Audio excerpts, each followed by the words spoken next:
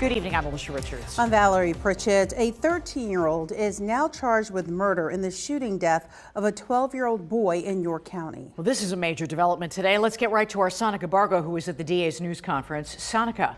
Alicia, Valerie, the district attorney Dave Sunday is charging 13-year-old Nolan Grove with third-degree murder in the death of 12-year-old Kane Highland last month.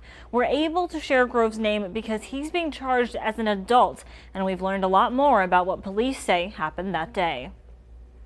Accordingly, Nolan Grove, age 13 of Red Lion, was charged this morning with murder of the third degree. A murder charge. These charges were recommended in a presentment by the grand jury. In the shooting death of 12-year-old Kane Highland, 13-year-old Nolan Grove is also facing charges of involuntary manslaughter, firearm-related charges, and several counts of reckless endangerment. The testimony of numerous witnesses and evidence to include video footage. On April 1st, state police were called to First Avenue in Red Lion. According to court documents, they say they found Highland's body and one bullet casing. One witness, who says they spent the day with both boys and saw the shooting, told investigators Grove had been playing with the gun and had pointed it at Highland and two other girls earlier in the day. The witness also said Grove was making comments about Highland's mom, and Highland repeatedly told him to stop.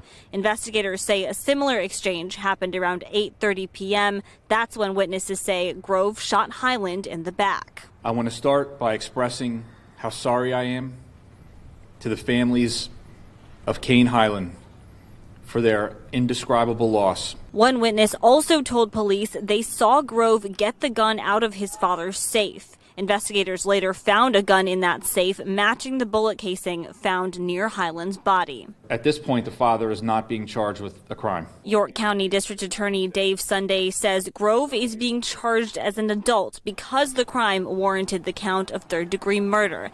That could send Grove to prison for up to 40 years if he's convicted.